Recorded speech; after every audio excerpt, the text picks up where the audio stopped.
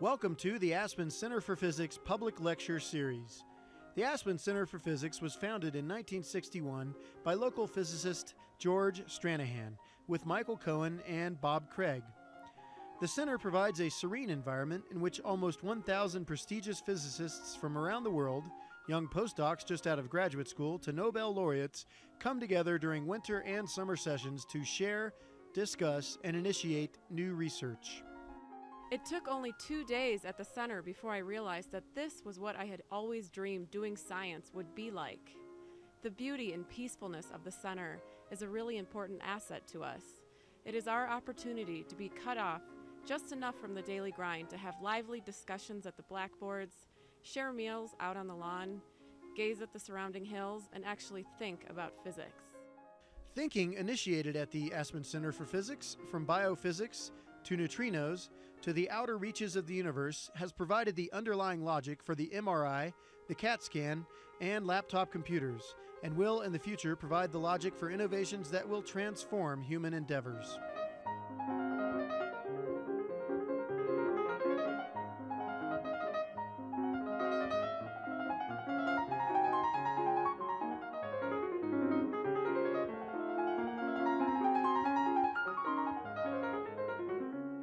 I'm Professor Sigurdsson. I'm the co-organizer of one of the current workshops on black holes, which is running for the next 3 weeks.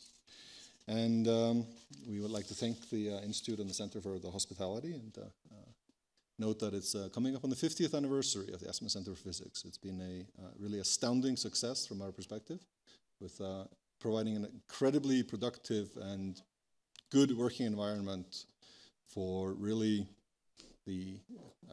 without any modesty, many of the top scientists in the US and the world over the decades.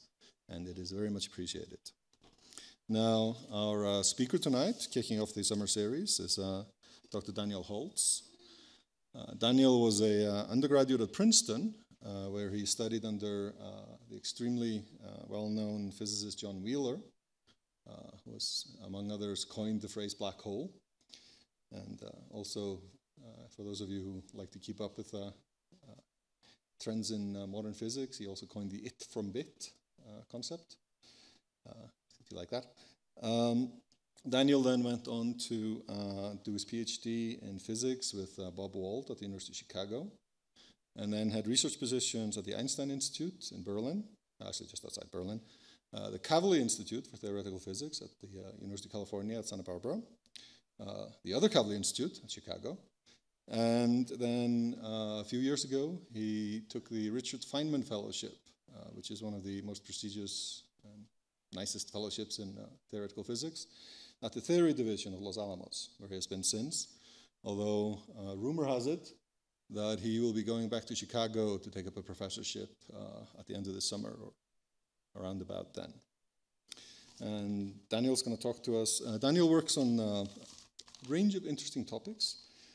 He works at the interface between general relativity, astrophysics, and cosmology, and in particular has worked on gravitational lensing, one of Einstein's famous predictions for the difference between general relativity and classical gravity, and on gravitational waves, which is one of the main focuses of the current workshop. And Daniel was one of the people who introduced the concept of standard sirens in gravitational waves, whereby if you could measure signals, you would be able to calibrate the universe using gravitational radiation. I actually first met Daniel a few years ago here at Aspen, where despite his theoretical proclivities, he demonstrated very good experimental aptitude.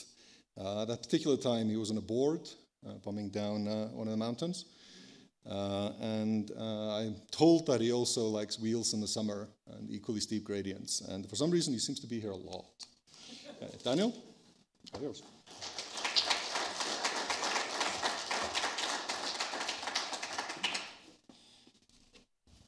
Can you hear me? Mike? Yes? 1, 2, 3? Okay. So it's really great to be here.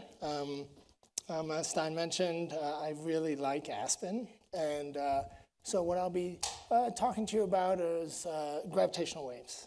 But I'm going to start with a little bit on the center. As you probably all know, the Aspen Center for Physics is just across the meadow. And I first came here as an undergraduate, which hopefully they're sorry if I don't, like I'm not, undergraduates aren't supposed to come to the center, but a senior person took me in and I sort of snuck into one of the programs. And it was in some sense, my introduction to physics. Because the center there are all these brilliant people there, and they're just there to do physics, to do science. You wander around, you have these deep discussions, you're at the blackboard, you go for hikes, and you're discussing, and you sit with your lemonade at the Paradise Bakery, and you're discussing physics, and it's a fantastic environment. And as an undergraduate, it was a revelation that there existed places like this and communities like this that you could be a part of. And I've been very fortunate to come back a number of times officially, and it's really been incredibly productive for me, and really an important part of my life so far. And I do enjoy the snowboarding and the mountain biking and just being here. But it's a very special place, and so the Aspen community has played a large role in making the Aspen Center for Physics what it is, and so I'd like to thank you for that. And I'd also like to thank you for just sharing this magnificent place with a bunch of physicists. I think it's really special. So just to sort of cap what's going on now. So there are a couple of programs that have been going on in the last couple of weeks and will be going on for the next few weeks, all centered on black holes. The program for the last couple of weeks was on big black holes, the black holes at the center of galaxies. And then now we're moving on to intermediate and smaller mass black holes. And it's been a great program so far.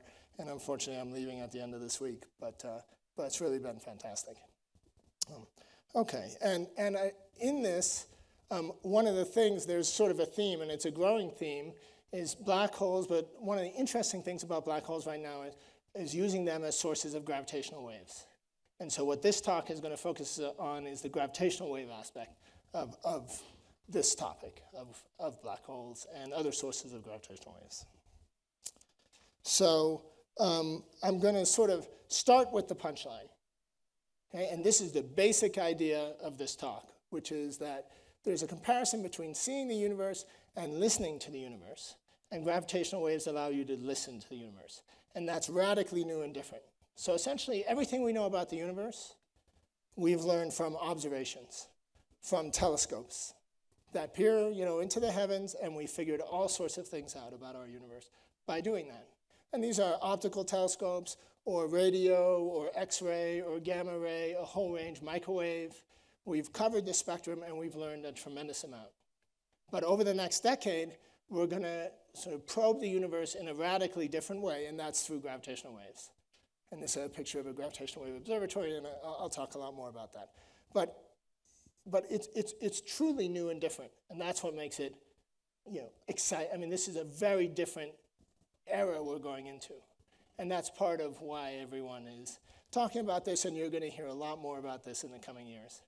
So, and I'll just point out that 95% of the universe is dark, and that dark matter and dark energy, and the way we detect that stuff, this 95% of the universe, is through its gravitational effect. That's essentially the only interaction it has. So although we can observe all sorts of things, you can't directly observe dark matter and dark energy. So observing gravity directly is a very interesting thing to do, and it's one of the things that gravitational waves do. It's a direct probe of gravity. So there's a revolution at hand, and I'm going to give you some of the background behind that revolution. So here's that outline of the talk. I'm going to start with a brief history of gravitational waves. Then I'm going to talk about what they are and give you some sense of how they all work. Then I'll discuss how we find them, what it means to sort of detect gravitational waves, and why you should care. So that's the plan. So I'm going to start with the history. And this is the physicist version of the history. So greatly simplified, but it's a very interesting story. So we'll start turn of the century. Einstein and a bunch of other people revolutionized physics. At the end of the day, physics was broken down into two theories, quantum mechanics and general relativity, and these two theories essentially account for everything we observe. So every phenomenon that we've seen physical phenomenon falls into one of these two categories. Now, there's a minor problem that these two theories don't actually play well together. They're sort of fundamentally inconsistent, but that's actually, in some sense, a theoretical issue. In practice, everything falls into one of these two theories, and we can account for everything. So that's the overall view. Now, the talk, what I'm going to focus on is general relativity. So this gravitational waves are one of the things in general relativity, and I'm just going to spend just a minute try to give you an overview of sort of a feeling for what general relativity is about. So general relativity is the theory of gravity. It's a beautiful theory, incredibly compelling. Einstein wrote down the equations in 1915. And it's one of those things where when you look at it, you just feel like it must be right. It just fits together perfectly. You can't mess with it. Everything is just this beautiful way of looking at the universe. And one of the key aspects of general relativity, and you've probably heard this, is that space and time are intertwined into one thing called space-time. And everything happens within space-time. And John Wheeler likes to say, space-time tells matter how to move, and matter tells space-time how to curve. So what that means is that if you look at the Earth goes around the sun. But the Earth doesn't really know it's going around the sun. What the Earth thinks it's doing is just going in a straight line. But the space is curved, and because it's curved, the Earth ends up actually going around in a circle. And that's what it means for the Earth to orbit the sun. And the reason the space is curved is because the sun is there, and it creates curvature. So that's the matter telling space-time how to curve. And that view can explain all of gravity. So that's the basic theory, and a bunch of things come out of it. And so these are some of the key predictions that came out of general relativity. One was the perihelion precession of Mercury, which is just Mercury is in orbit around the sun, and if you study the orbit very carefully, it doesn't quite do what you expected it to do. There's a slight shift in the orbit. And this was known, and it turns out that Einstein's theory explained that shift. And that was a major success of the theory. One of the other things that general relativity predicts is that the universe is dynamic, that the universe won't sit still. And at the time that came out, that was incredibly radical. We don't appreciate now what a radical notion it is that the universe hasn't been around forever. And it was so radical that in some sense, Einstein, he didn't feel like he could have a theory that did that, and he fiddled with it to make it so that it allowed for a fixed universe. And that's called the cosmological constant, and that's a whole different talk. It's a very, very interesting subject. And that's related to the dark energy and a lot of the excitement in cosmology right now. Another prediction was the bending of light, and this was tested in 1919 through a solar eclipse and was shown to work, and in some sense that was the first test of a clear prediction of Einstein's new theory. And that caused a big fuss and kind of made him a star. Another prediction is black holes, and then a final prediction is gravitational waves. And in some sense, gravitational waves is one of the last predictions of Einstein that hasn't been directly observed yet. And so what I'll be talking about is, how do we observe them? So here's going to be my brief synopsis of the history. And the history of gravitational waves, it was messy. And it explains part of the reason that within physics there's a sort of a delicacy around this topic. Okay? And so it starts out happily enough. Einstein predicts gravitational waves. He wrote a paper in 1916 and says, I have this new theory, and by the way, it has gravitational waves in it. Then that kind of, the situation changes. In 1922, people started to wonder whether gravitational waves really existed. And this has something to do with, it's the theory of general relativity. And the relativity part, this idea that everything is relative, what it comes down to is lots of things are observer dependent. So my time, what I say, it's 5 o'clock, someone else, somewhere else could say, no, actually it's 6, and we're both right. It's all relative. It's all consistent, but the point is that everything is observer dependent. So these gravitational waves you could write down the equations for gravitational waves. I mean, it's in your theory, there they are. But then you could imagine a different observer who might say, actually, there are no gravitational waves there. And this caused raging debates about whether gravitational waves were real or not, whether they carried any energy. And one of the most damning quotes is this one: gravitational waves travel at the speed of thought. They don't travel at the speed of light. They don't travel at any physical speed. They're just made up. And there were a few decades where there were these raging debates. Einstein at some point actually wrote a paper saying, oh, you know what, they don't exist. My bad. Sorry about that.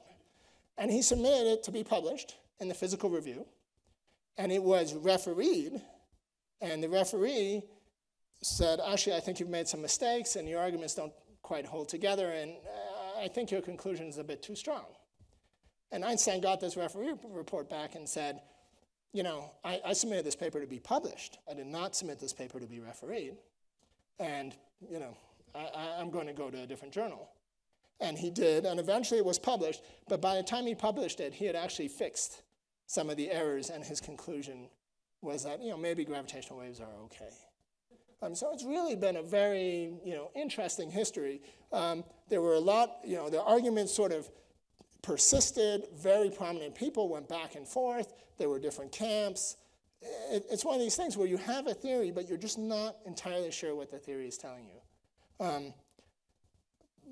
Sometime around, I would say, the 80s, there developed a theoretical consensus. Yes, actually, he was right all along, and gravitational waves do exist. So that's the theory side. So that's my theory history. Now I'll move on to the experimental history. So Einstein predicted gravitational waves in 1916. Now, one of the aspects of gravitational waves is that they're very weak, and I'll talk more about that a little later. So because they're weak, no one really expected to see them, certainly not anytime soon, which is why there were all these theorists arguing, because there was no data to kind of clarify the situation. So Joe Weber, in 1960, convinced himself that the gravitational waves are real and decided, okay, I'm going to build a detector and try to find them. And Joe Weber was a brilliant experimentalist. He invented the laser at the same time as Charlie Towns and company did. They won a Nobel Prize for it, but he's absolute, you know, top caliber experimentalist. He invented a way to detect gravitational waves using a bar detector. I'll talk about that a little more. And then in '69, he published this paper saying, you know what, I've seen them. I've seen gravitational waves. And this, you know, rocked the physics world, because at this time, theorists were still arguing about whether gravitational waves even existed. And here he came along and said, I've seen them. And not only that, but if he had seen them, the sort of naive predictions were he couldn't possibly have seen them given how sensitive his instrument is. There must be a lot more gravitational waves than we ever expected, and in fact, way too many, and it's a big problem. And so it was one of these things where it was amazing that they had been seen, but it also made no sense, and it caused a big stir at the time. So for, you know, decades after that, everyone tried to find these waves, and no one else could find it. They built independent, you know, instruments, their own bar detectors. No one could find the waves that Weber was finding, and he continued to find them. And for decades, he continued to find them. And he said, here they are. He showed all his data. People criticized his data analysis techniques. There were strong arguments that he really wasn't seeing them, but till the end, he claimed he was seeing gravitational waves, but no one else ever saw them. So that was a sort of unfortunate episode. Then in, I think it was '74, Holz and Taylor, these two guys, discovered a binary pulsar. And a pulsar, for the purposes of this talk, a pulsar is just a clock. It just ticks. And it's very, very regular. So I think this one ticks 17 times a second, and it's absolutely stable. But this is a binary pulsar that they discovered, which means it's in orbit around another star. So you have this clock that's in orbit. And by looking at the ticks, you can see what the orbital period is. Now, gravitational waves, if they're real, should carry off energy, which means that eventually the orbit should get tighter and tighter. There should be an in-spiral. So if there are really gravitational waves, you should be able to see this thing slowly spin in. Okay? So they observed it for a long time, did very, very careful measurements, and I only have 2 plots. This is one of them. The details are completely irrelevant. I mean, this is time, and if you like, this is a measure. It's the period. And the only point in this plot is they made these measurements over many years, and these red dots that you see here are the data points. And this blue line is what the theory, what general relativity predicts for what the emission of gravitational waves should do to this system. And you don't have to be a physicist to know that curve goes right through the data points. This is an amazing verification of what we predict gravitational waves should do. So this was a big deal. I mean, this meant our theory seems to work, and gravitational waves genuinely carry off energy. They won the Nobel Prize. This is the 2 of them celebrating. It's a big deal. Now, the one thing about this, just in the context of this talk, is that this is an indirect measurement of gravitational waves. You're not actually seeing the waves. You're observing some system, and it's spinning down, and you say, oh, look, it's losing energy. There must be gravitational waves. But physicists like to actually directly observe things. Inference makes you just a little nervous. So we would still really like to directly observe gravitational waves, and that's going to be the topic of the rest of the talk. How do you actually directly see them? This indirect evidence from the pulsar, binary pulsar, we're reasonably confident these waves exist, but would like to actually see them directly. And so that's the goal, and sort of where we are now, what makes this exciting now is that for the last couple of decades, this gravitational wave observatory has been built. It's called LIGO, and I'll talk more about it. And so we believe now, for the first time, we're actually on the verge of detecting these gravitational waves. So after all this stuff that's gone on the theory and experimental side, we're finally going to really see them. And that should be fantastic. So that's my version of the history. So now what I was going to do is tell you a little bit about gravitational waves themselves. What are they? What do they do? But maybe I'll stop if there are any questions at this point. Yeah. Were there any competing theories to offer an alternate explanation of the observed pulsar? So the question was, were there any competing theories to explain the binary pulsar? And I don't know of any, in part because the measurements are so good that whatever the theory is would have to produce the same equation in some sense. So I think at that point, you feel pretty good about it. Now, it doesn't mean that the gravitational waves get to us. The gravitational waves could disperse some other way. All we know is that that system is losing energy. So are there any other questions? Okay, so now I'll spend a little time on gravitational waves themselves. Okay. So I'm going to give you 2 sort of heuristic, hand-wavy arguments for why there are gravitational waves.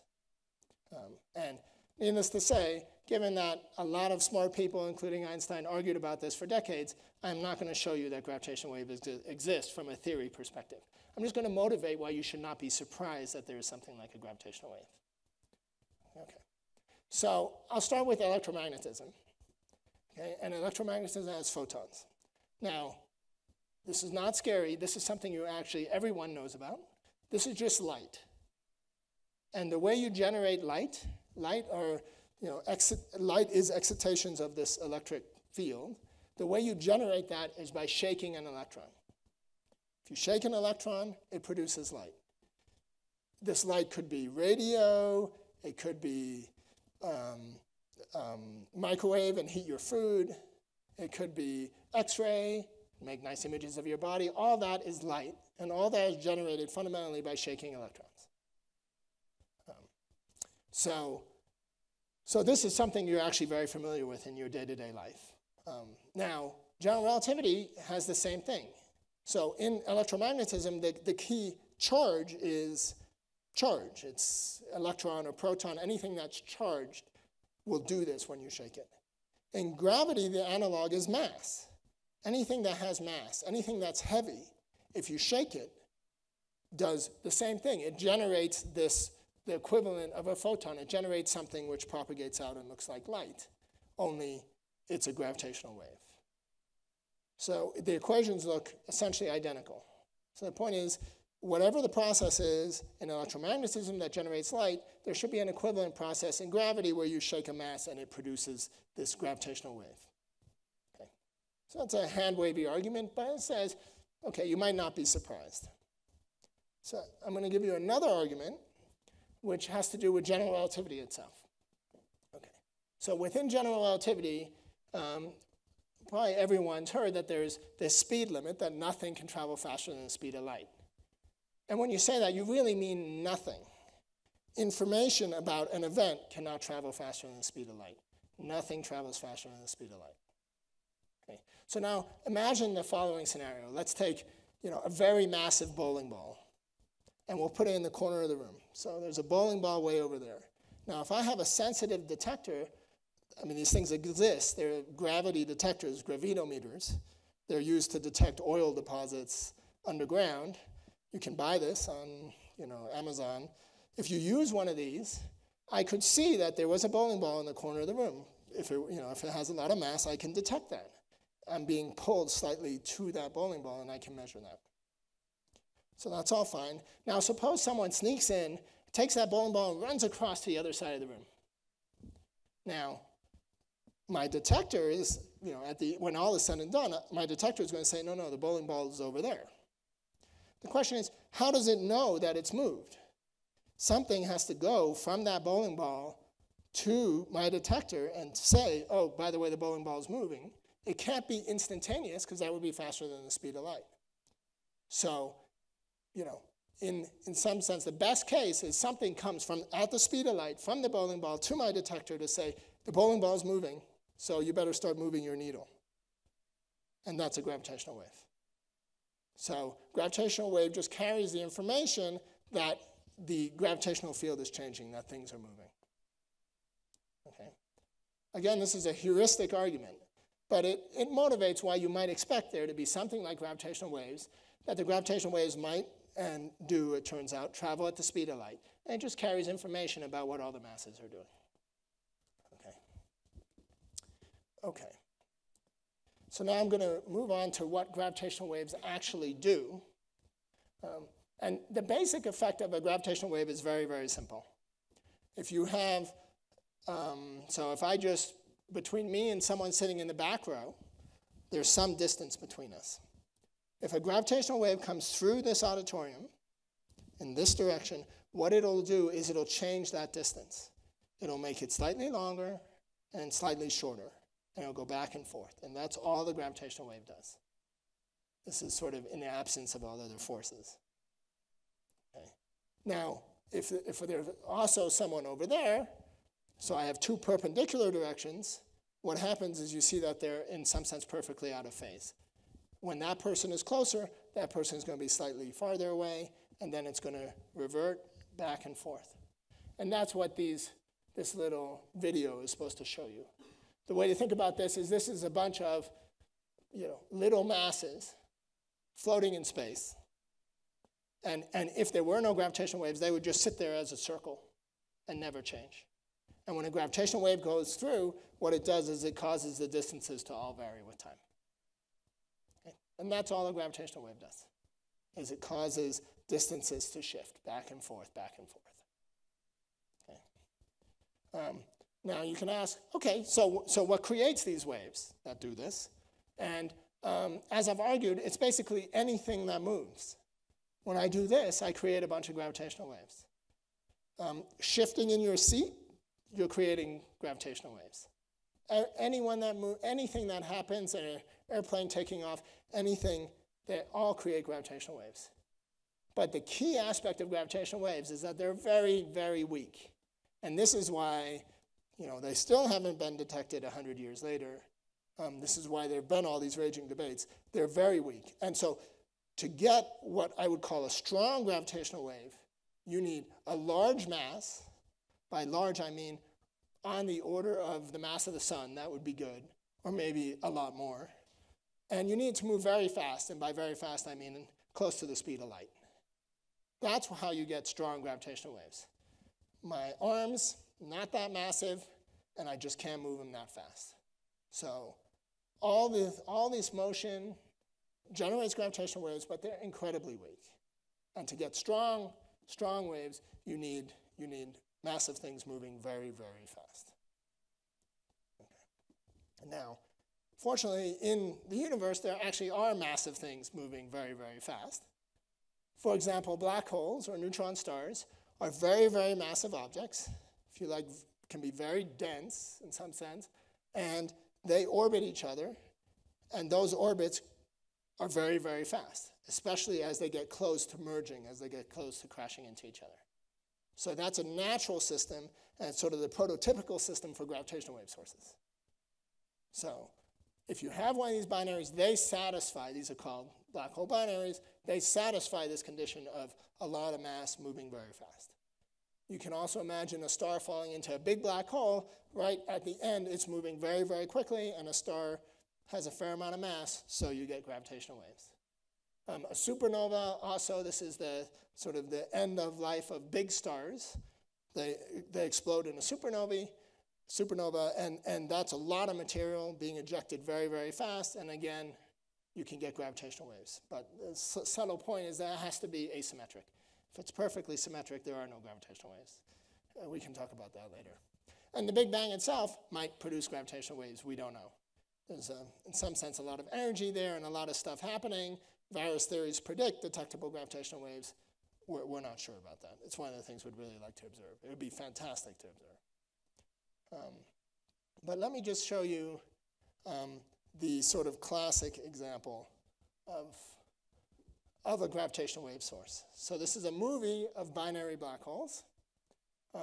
So each of those spheres is a black hole, and all this stuff around it are the gravitational waves. Okay. And I'll just take an aside now to note that so this is all the gravitational wave emission. Calculating what that is hard. There's a very simple expression which works in a very simplified way. But if you really want to know what the gravitational waves are being emitted, you need to go to a supercomputer. So these are all supercomputer simulations. So I'll show you a few movies. They're all done on supercomputers. They're very hard to do because, for example, those are black holes.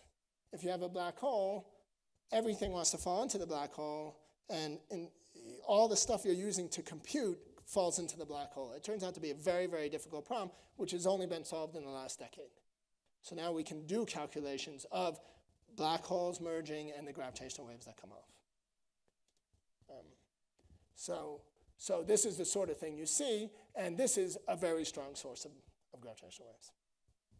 Okay. Now, I'm just going to spend a couple of slides and talk about this issue of listening versus seeing. Because you'll hear this a lot, which is that gravitational waves, you don't really look at the universe, you in some sense listen to the universe. I'm going to try to give you some sense of why that is. Again, this is kind of hand-wavy, but it just gives you the flavor of the arguments. So the first thing is if you build a gravitational wave detector, and I'll talk more about those shortly, they are omnidirectional. They, in some sense, observe the entire sky. So if this is my detector, it can see sources anywhere. And that's like your ears. You can hear sources anywhere. When you look, you can only look in one particular place. So in that sense, gravitational wave detectors are like ears. It's like listening more than it's like seeing. Okay? Another thing is that gravitational waves aren't scattered or absorbed. They interact very weakly with everything else. And so in this sense, one way to think about it is if you have a speaker at the, on the other end of the auditorium, and it's, playing Mahler, and you're listening to it, it's very hard to block that sound. You can't just put up a panel and have all the sound go away. The stuff gets to you. You have to work very hard to insulate sound. Well, if there were just a light, and you were just looking at a light bulb over there, it's actually pretty easy to cover it, and then you don't see the light bulb anymore.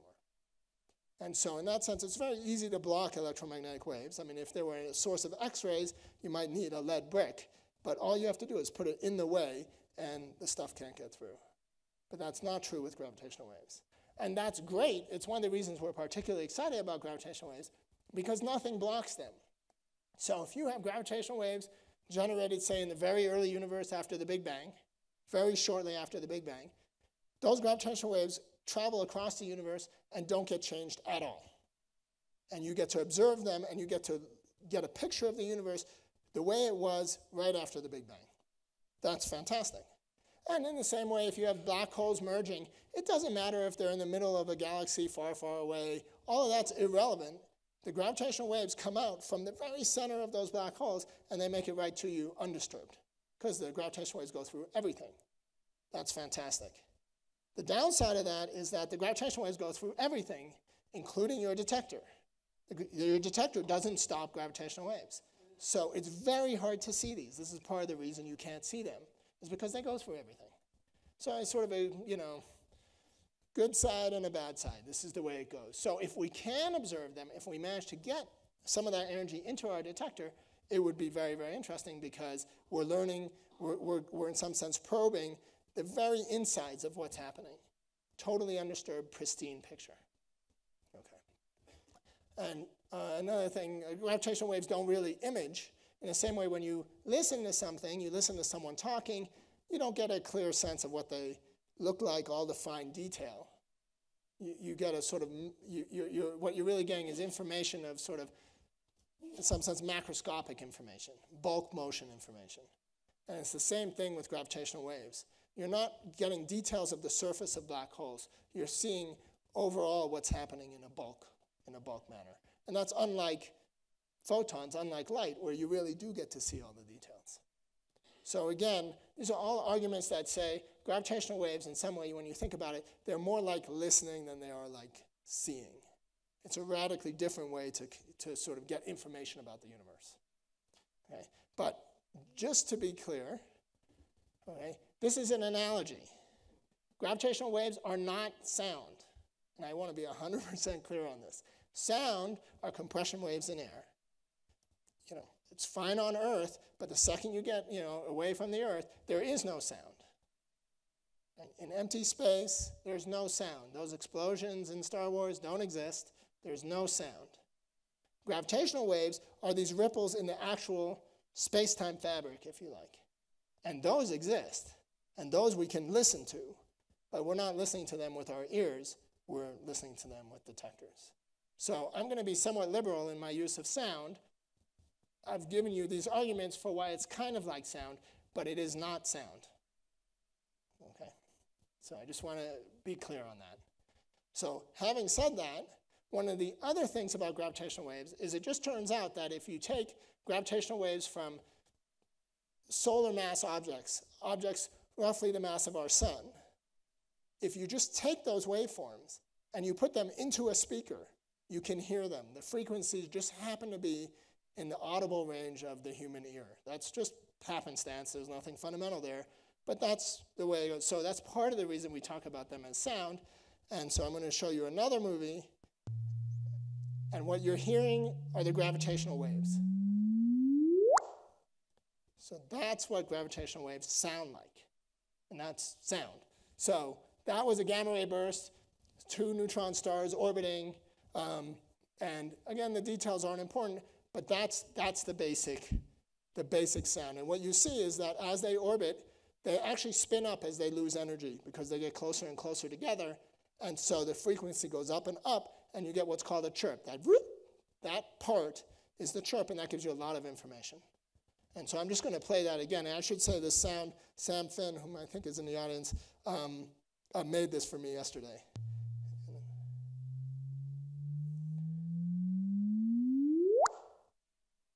So that last bit is the two objects merging. That sound is really for black holes. That wasn't black holes, so I'm taking a little liberty here. But what happens is when the 2 black holes finally merge, then they very rapidly rig down and there's nothing, and it goes completely quiet. Okay. And that sound, that gravitational wave, bloop, that's what we want to detect. And so that's the goal. And I'm going to do one more aside here, which is, okay, I've been talking about strong gravitational waves. These black holes merging, they emit a lot of gravitational waves. But I need to get you oriented on what I mean by strong. So when you're in the gravitational wave field, strong takes on a whole different meaning. It's not strong in the way that anything else that you talk about in physics is strong. So the sorts of numbers you talk about are 10 to the minus 21. So this dimensionless wave strain, which sounds a little scary, is just the fractional change in length that we're talking about. So, between me and someone at the back of the room, that length changes by 1 part in 10 to the 21. That's what we would call a very strong gravitational wave. Okay. And just to get oriented, 1 part in 10 to the 21 is the equivalent is if the person in the back of the room were miles away, the change in length between us is a fraction of the size of a proton. It's tiny. That's a strong wave. This tiny, tiny little effect. So at this point, you should be saying, this is all crazy. No wonder no one's ever going to observe anything like that. That's essentially impossible. And, to first approximation, you'd be right. Like, we could just pack it in now, except it turns out we think we can observe them. And so I'll talk a little bit about that. Okay, so that's my discussion of what gravitational waves are. Next, I was going to talk about finding gravitational waves, but maybe I'll just stop to see if there are any brief questions at this point. Yeah.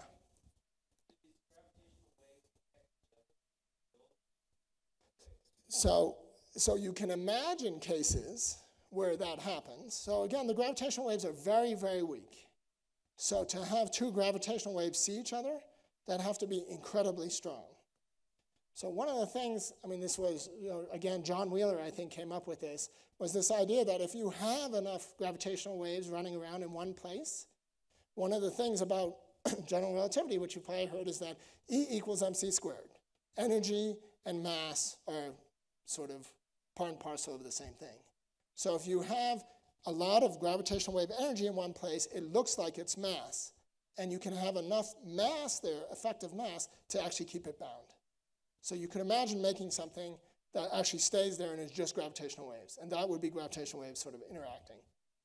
But, it's interesting, but it's not going to happen. It's hard enough to get a gravitational wave to do anything, much less create this sort of gravitational wave. We have no idea. Basically, the expectation is nothing like that happens. So, are there any other? Right? Yeah. If the Big Bang generated gravitational waves, are we talking about something that permeates the universe then, like cosmic microwave background? Yep, it's a direct analogy.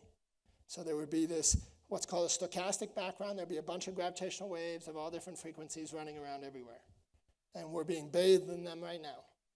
And it's hard to imagine that that hasn't happened at some level. But remember, strong is 10 to the minus 21. These would be weak. So, yeah. And there'll be, I'll at the end, we can spend more time on questions. So I thought I'd spend a little time now talking about how we will actually find these gravitational waves.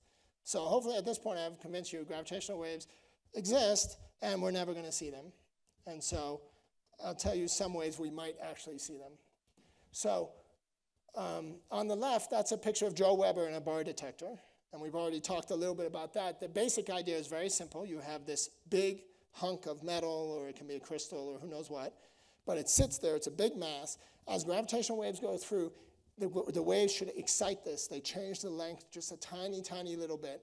And if you put a bunch of sensors on it, you might be able to detect those very subtle excitations.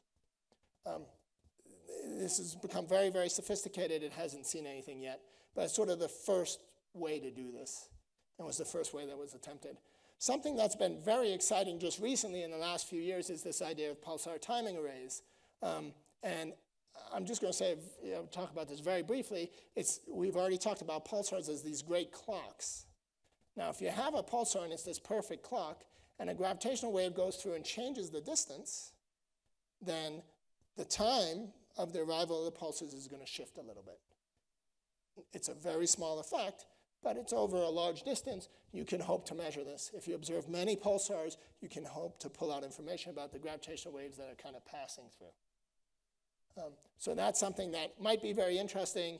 It's something that's a very active field of research right now. We'll have to stay tuned on that. But in some sense, the kind of vanilla generic detection of gravitational waves now is are laser interferometers. And laser interferometers are actually a fairly simple idea in some sense, and as you take two perpendicular, cavities, if you like. So here are a picture. These are just tubes. They're just empty tubes. And by empty, I mean empty. There's a vacuum there. It's a very, very good vacuum. It's a very large vacuum. It might be the world's largest vacuum. And you just shoot lasers through them, and there are mirrors at the ends.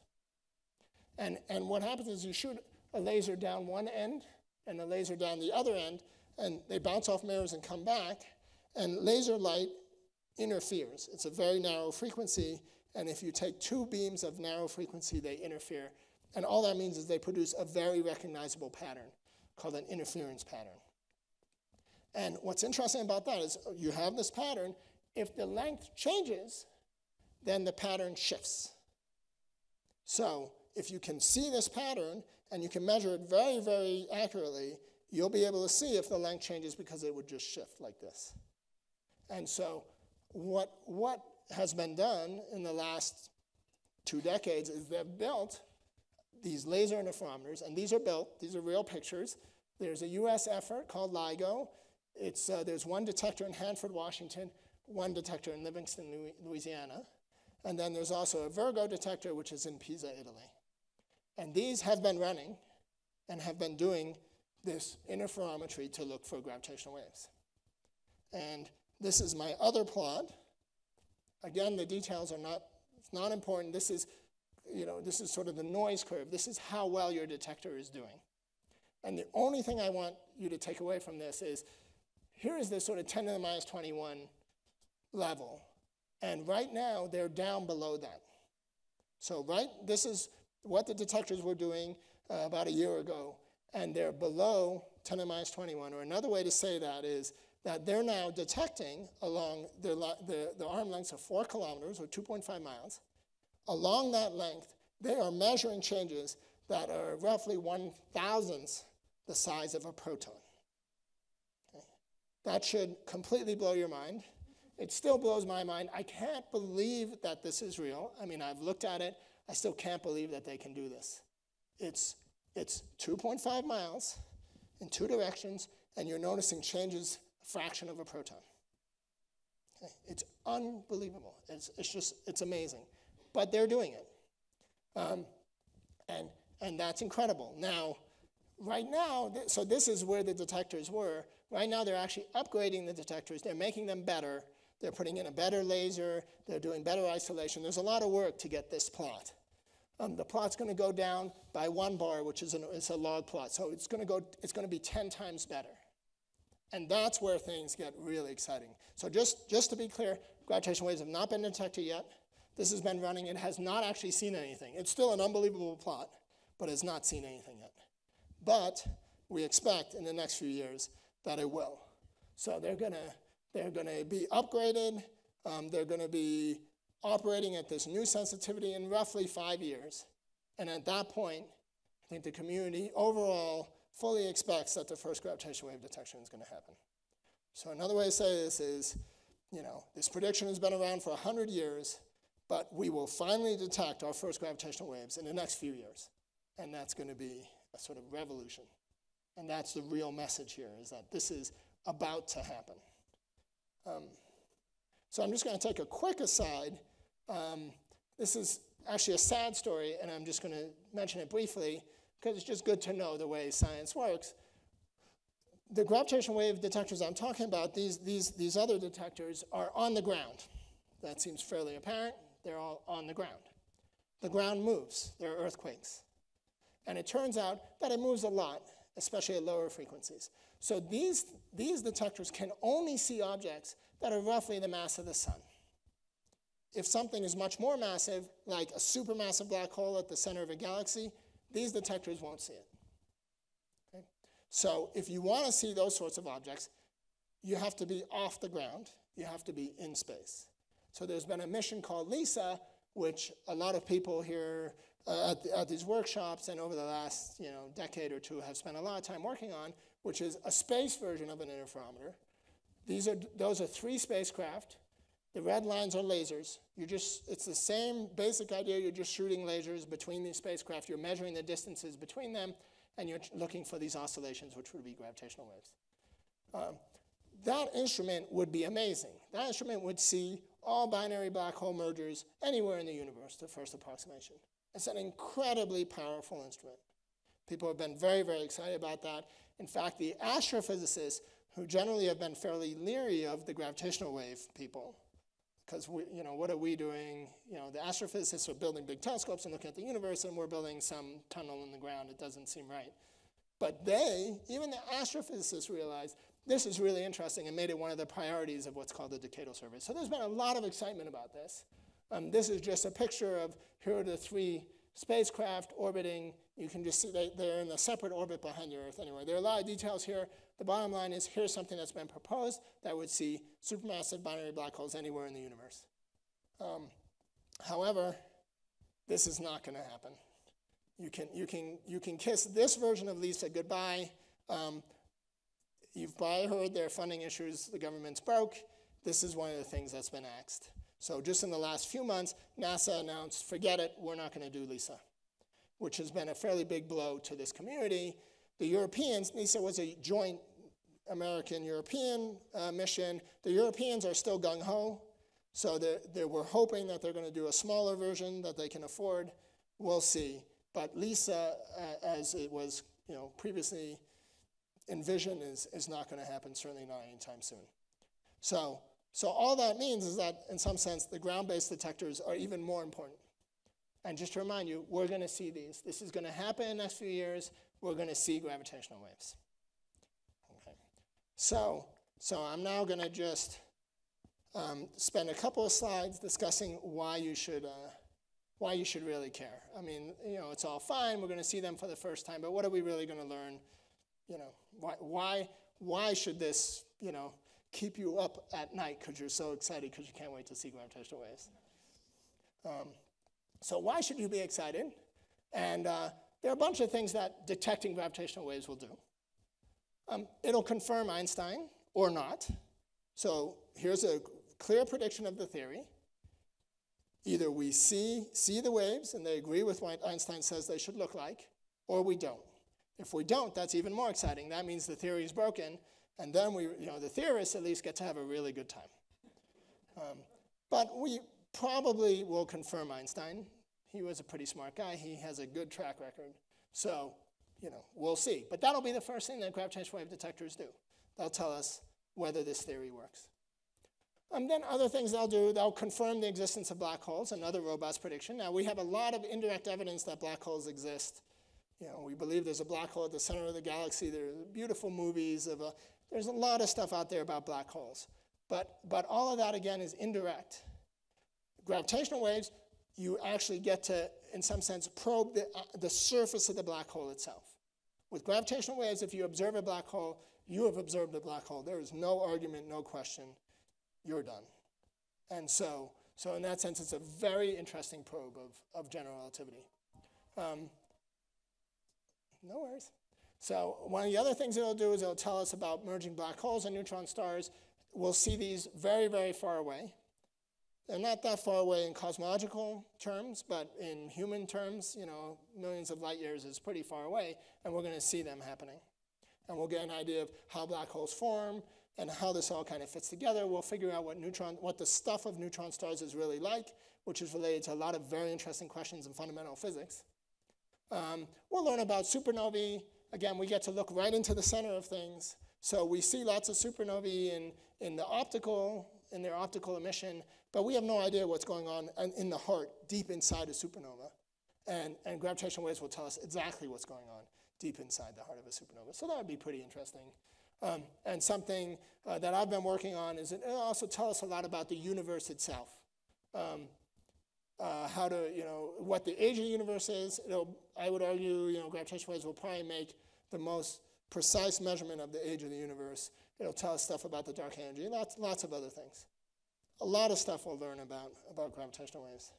But in some sense, the most interesting stuff, all that stuff is well and good, But the real reason that everyone is so excited about gravitational waves has to do with the fact that this is a completely new way to probe the universe, radically new. So the only real point of comparison we have is Galileo and the telescope. In some sense, that was the first time we really looked out at the universe. Galileo looks out and he says, look, oh, there's Jupiter and it has some moons going around. And by analogy, we can assume that maybe the Earth is going around the sun and we're not actually at the center of the universe. And okay, he got into some hot water for that. But it's radical. By having a new view, he completely changed our conception of humanity and where we fit in the universe. Every time we've had a new view, so in some sense that we build better telescopes. We now have radio telescopes, we have X-ray telescopes, microwave, gamma ray telescopes. Each time we've turned one of those on, we've gotten a new view of the universe, and each time it's been sort of a radical discovery. And in essentially all cases, whenever we do that, the stuff that's most exciting, the stuff that's most interesting is the stuff we didn't expect. And when we go through and we come up with all these things that we think are going to generate gravitational waves, but the assumption is, it would be astounding if we've actually got all the sources. Chances are there's all sorts of stuff going on that we haven't even conceived of yet, but that we'll see once we observe or once we listen to the universe in gravitational waves. And that's really, I think, why people are most excited, because this is a truly novel way to probe the universe. So just as a final thought, it's, we've basically been deaf to the universe itself. We haven't been able to hear what the universe has been telling us. We haven't been able to hear the excitations of space-time. And that's going to change in the next decade. And for the very, very first time, we'll be able to listen to the universe itself. And, who knows what it's going to teach us. And so that's where we're at. This is happening, in the next few years.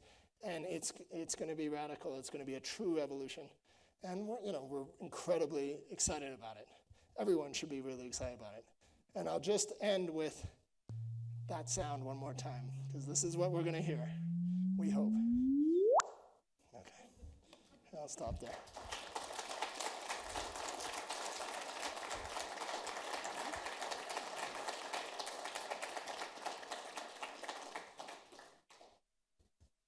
So I think we have time for questions.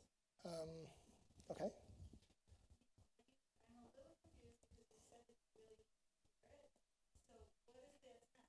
So that sound is a gravitational wave, which you would detect as this oscillation.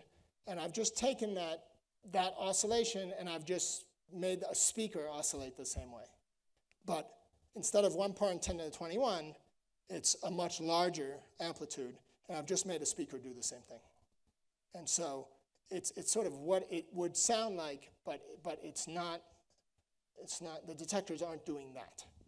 But it's a good way to sort of discriminate between different, your ear is very good at hearing things. So you can put a lot of, the signal can be very complicated and you can hear some of that complication, and that's nice. And I forgot to repeat the question, which was, since I'm playing a sound, how does that relate? And yes, everyone should come up to the microphone. Yeah. Yeah. So that just in relation to that last question, does that mean space-time is oscillating at 1600 times per second or something? Is that? Yeah, that's a way to think about it. It's it's this sort of relative distance, but yes, it's oscillating at frequencies of kilohertz, okay, which is what the human ear can hear. Right. So that's exactly right. The question I had was in relation to the LIGOs. If the sort of things you're expecting aren't from LIGO technology, they're just going to measure solar mass sort of disturbances, not. Yes, that's right. So what if they're going to not have the LISA detectors? What do you envisage would be used to have this exciting frontier being broken down and exploring? Right. So the LIGO detectors will only be sensitive to the stellar mass objects. Mm-hmm. That's it. But those are very, very exciting. We're going to learn a lot from those. We'll also know whether Einstein is right, whether there really are black holes. All these things we're still going to learn. What we won't learn about is what supermassive black holes are doing at the edge of the universe. So we lose some science, but we still get a lot of science by observing some of it. So one way to think about it is there are optical telescopes, and they tell us a lot, but they don't detect gamma rays. If you want to know about gamma ray bursts, you got to go to gamma ray telescopes. So this is the analog. There are gravitational wave telescopes. We have one set which is sensitive to some phenomena, but we're not sensitive to others. If we want to know about supermassive black holes, we have to build something in space, which hopefully we'll do eventually. But this is still really good. LIGO is fantastic. Yeah. Prior to this slide, you said that you expect that these gravitational waves be able to measure the age of the universe. Yes. Now that implies that the universe had a beginning. Yes. And also, I think if you follow this theory, it's going to have an ending. So at one time, there was just simply nothing in this part of space, but it's part of the universe. So I see a conflict here. Yeah, okay. So let me, so there are a number of aspects to that question. So yes, there's a Big Bang theory, and that theory, which is extremely well established, says that there was a beginning. Now the beginning is a beginning of space-time. Okay, so what we're talking about is space-time itself. This is what relativity tells us. There's space and there's time, but you can't think of them separately. So when you talk about a beginning in time, you're also talking about a beginning in space. There's no concept of being outside of that. It all just happens. Okay. So this idea of what happens outside of the Big Bang, what was happening right here, this space didn't exist until the Big Bang, and then it existed. Well, I've talked to people who have what I call an unsophisticated view of the universe, and they use the word always. That the universe has always been here and always will be here, and how that ties into the space-time concept, again, in my mind, is the conflict. Yeah. So I think just from the physics perspective, the universe has definitely not always been here. You can measure the age. And when I talk about doing this, we already know the age roughly. It's 13.8 billion years. And that's maybe at the 5% level. We're hoping to get down to the 1% level. We can discuss this, but these are, we're talking very precise measurements. And it's a very well-established theory that fits together very nicely. So we can talk more if you want. Thank you very much. Yeah.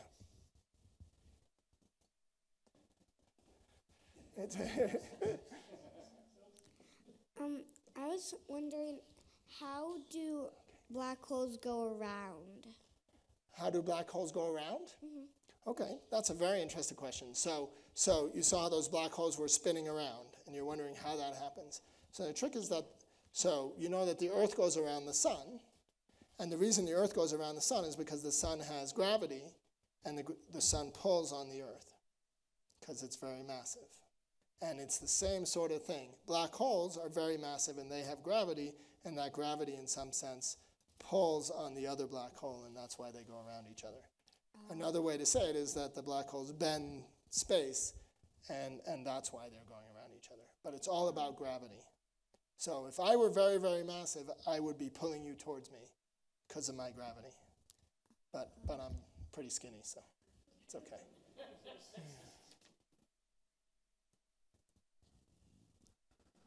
Are these gravitational waves going to interact with dark matter? And if so, is that going to be able to allow us to figure out more about dark matter out there? Yeah, that's a great question, and it's so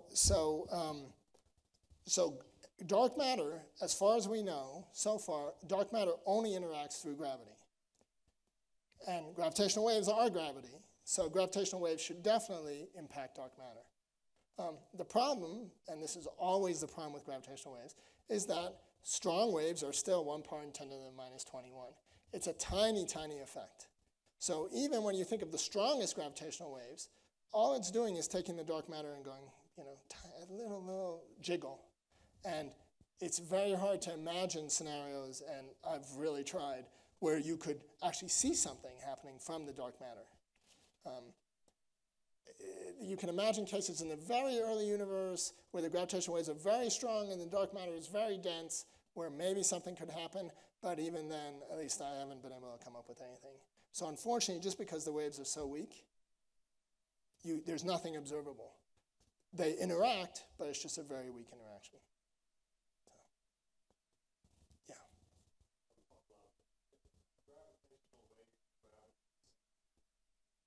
Okay, so the question is, are gravitational waves and gravity the same thing?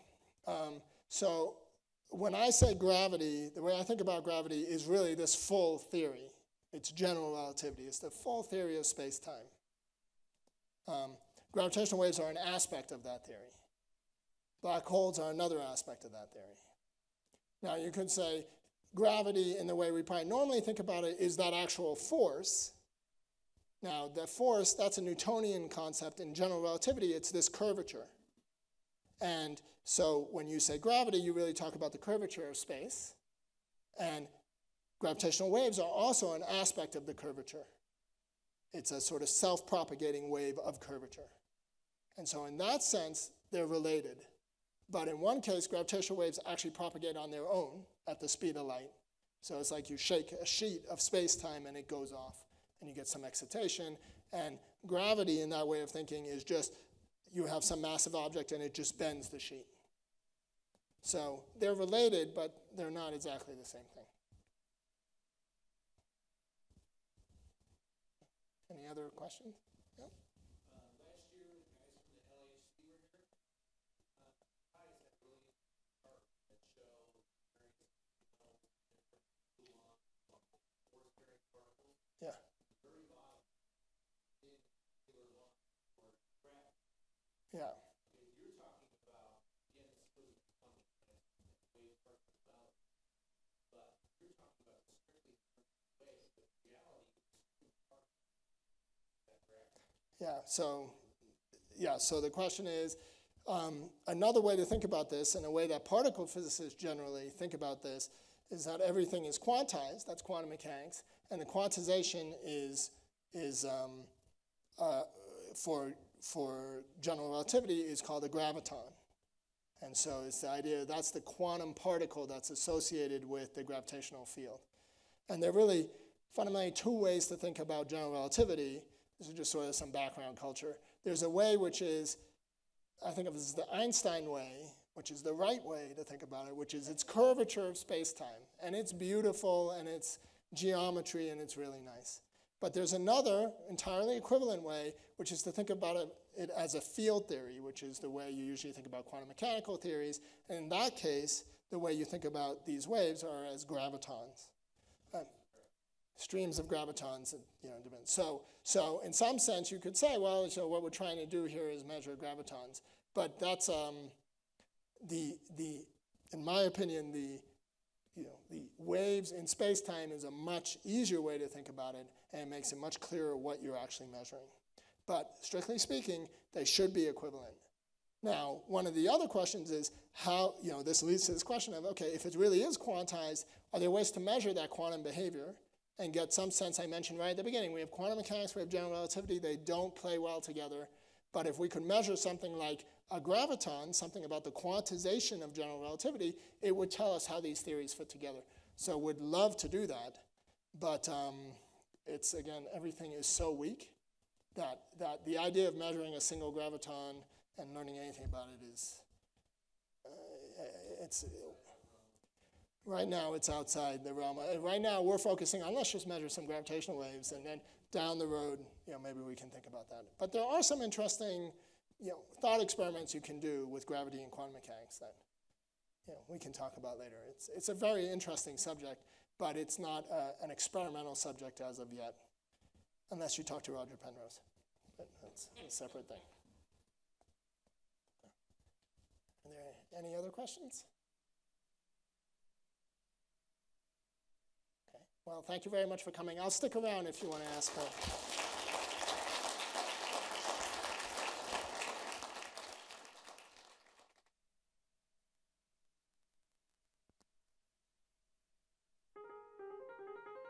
Welcome to the Aspen Center for Physics Public Lecture Series. The Aspen Center for Physics was founded in 1961 by local physicist George Stranahan with Michael Cohen and Bob Craig. The center provides a serene environment in which almost 1,000 prestigious physicists from around the world, young postdocs just out of graduate school to Nobel laureates, come together during winter and summer sessions to share, discuss, and initiate new research. It took only 2 days at the center before I realized that this was what I had always dreamed doing science would be like. The beauty and peacefulness of the center is a really important asset to us. It is our opportunity to be cut off just enough from the daily grind to have lively discussions at the blackboards, share meals out on the lawn, gaze at the surrounding hills, and actually think about physics. Thinking initiated at the Aspen Center for Physics, from biophysics to neutrinos to the outer reaches of the universe, has provided the underlying logic for the MRI, the CAT scan, and laptop computers, and will in the future provide the logic for innovations that will transform human endeavors.